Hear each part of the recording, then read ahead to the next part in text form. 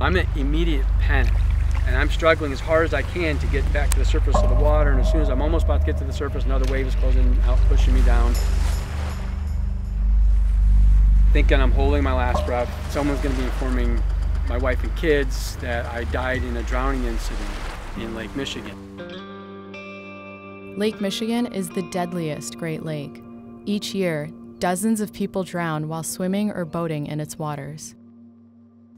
There was a point where we realized he wasn't alive, and the horrible thing was knowing he's out in Lake Michigan somewhere.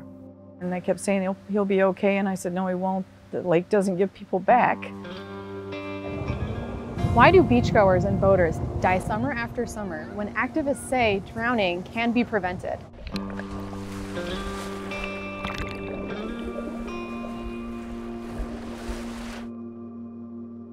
With its Caribbean blue water and sandy beaches, Lake Michigan draws millions of tourists every year. The 22,000 square mile freshwater lake has been a vacation destination for generations. Its miles of beaches, sand dunes, parks, and facilities make it a point of pride for Michigan residents. We do still, really enjoy going down there and enjoying the beauty of this resource that we have. It's just sad that, you can never forget what it took from us. This is one of my favorite ones because it's one I've got with my 3 kids. That was the last one I got, all 3 of them. Everyone who walks onto the pier at Grand Haven State Park passes this photo of Andy Fox, a smiling 17-year-old local boy who died swimming off the beach here in 2003. He was a good swimmer. He loved coming down here, and just like all the kids, when there's waves, they want to be down here. Unfortunately, that day, he didn't take his boogie board with him. Andy and a friend were in a rush after school to take advantage of a warm, wavy day in early September. He didn't know the danger he was in. The other kid asked him to come out to the second sandbar, and once they got out there, it started getting rough and was knocking their legs out. The other kid tried to come back after him, but he couldn't get to him, and he ended up getting back into shore, but Andy was just still out there and yelling for help. We slept on the beach that night because we didn't want to leave him down there by himself. We couldn't do anything but sit there and look into the water and wonder where he was. According to data from the Great Lakes Surf Rescue Project, nearly half the people who drown in the Great Lakes every year drown in Lake Michigan, an average of about 38 people a year. The Wisconsin-Illinois border, northwest Indiana, southwest Michigan, is the most deadliest spot on the Great Lakes for drownings. The area is densely populated, and the shore features uniquely dangerous conditions that people might not expect from a lake. Folks come out of the city, want to put their mind on vacation, and they just don't realize the power of a 4 or 5 foot wave. Out on the ocean, you might have 6 foot waves, but they're spread apart. On Lake Michigan, they're pounding you, one right after the other, real close together. Piers, like this one in Grand Haven, line the Lake Michigan shoreline. They're picturesque landmarks, but they can create dangerous currents. When they get to the pier, it's going to be like they're on steroids. They're going to be, twice as strong. There's waves bouncing into the pier. It's like a washing machine, and it's one of the worst case scenarios a person can get themselves into. Another deadly hazard, rip currents. The wave comes in, it's got to go back out, so as it goes back out, it'll find these channels and accelerate its force and speed. Just think of a river that's flowing pretty good. Could you swim against that current in a river? Would you try to? No, you wouldn't. It was a rip current that caught Andy Fox. He didn't know anything about getting out of a rip current and did exactly what he shouldn't and tried swimming back straight in. Unpredictable weather can add to the danger. Lake Michigan is as dangerous or more dangerous than the ocean because storms come up so quickly. And by the time you can start heading toward shore, the storm and the wind is on you. He was out and there was a storm, and that's what we know. Carol Smith Sandy's 23-year-old son, Jacob, drowned after kayaking off Indiana Dunes National Park in May of 2019. He had a really wonderful smile, and he'd crinkle up his eyes, I used to think in old age, he'd have all these wrinkles around his eyes because he just had this huge smile. He was very experienced. He loved being out in the water. In life, you can only play the odds. You can wear the seatbelt and do everything right, and things still happen.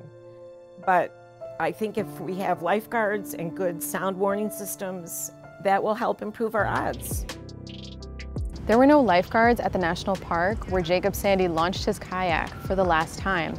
And there haven't been lifeguards in Michigan state parks since the early 1990s. It's outrageous that we don't have lifeguards. These beaches are the economic engines for your tourism, and you're not protecting the people when they come here. David Benjamin, who became an advocate for safety on the Great Lakes after nearly drowning himself, calls lifeguards a drowning person's only hope. If someone struggles in the water and they submerge and nobody's watching the water, it might be 10 minutes, 30 minutes before someone realizes someone's missing. A spokesperson for the Michigan Department of Natural Resources said lifeguards were phased out of state parks over liability concerns and because of the difficulty and expense of finding and paying for qualified candidates. He emphasized personal responsibility, saying a lot of drownings happen when people are outside of designated swimming areas or swim on dangerous red flag days. A lifeguard could have made a difference and said, hey, I see lightning, or I see, blow a whistle, everybody in. Because there were a lot of families there that day. There were other kayakers there. So it wasn't like he was off on some unknown place by himself. Michigan has more coastline than any state but Alaska. So we should be #1 in water safety and drowning prevention. We should be the prototype for every other state. The voices of victims' families can make a difference if we listen to them. When Andy Fox drowned in 2003, there was only one life ring at Grand Haven State Park. It had already been put away for the day. Somebody ran and grabbed it, but it was way up by the guard shack. So that was one reason it was important for us to, first thing, to get life rings out on the beach and the pier. And we got rip current signs put up so that people would understand what had happened and how to get out of it. Andy didn't have any of that knowledge. Andy's family also hosted a beach survival challenge for more than a dozen years, teaching the community how to stay safe in Lake Michigan. There was one kid that actually saved 2 others from drowning. Because of the beach games, he knew what to do without even thinking about it. He just jumped into action and saved the 2 kids from a rip current. Carol Sandy is also turning her tragedy into action and raising national attention. U.S. Representative Haley Stevens, who went to the same high school as Jacob Sandy, is hoping to allocate $5 million to the CDC to fund water safety and drowning prevention. She, on the floor of the House, proposed this amendment and honored Jacob and talked a little bit about him. His young adult life was just beginning, and he was known for his deep Christian faith, his positive outlook, adventurous and humorous spirit. There is so much more we can do to prevent drownings in America. For now, without lifeguards on most Lake Michigan beaches, it's vital that swimmers and boaters know how to stay safe. If you're in the water of the Great Lakes and you're wearing a life jacket, you have less than a 1% chance of drowning.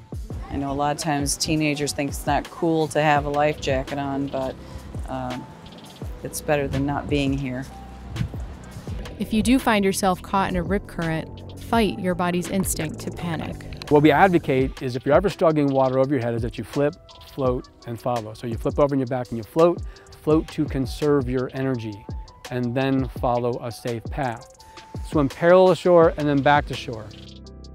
If you see someone in trouble, throw them something that floats, and put on a life jacket before you attempt to rescue. Many would-be rescuers become drowning victims themselves. I think you just got to realize that water is one of the most powerful energy forms there is. Water always wins. Lake Michigan is the gem of the Great Lakes, but as we enjoy its beauty and beaches, families of drowning victims want us to understand the dangers that lie beneath.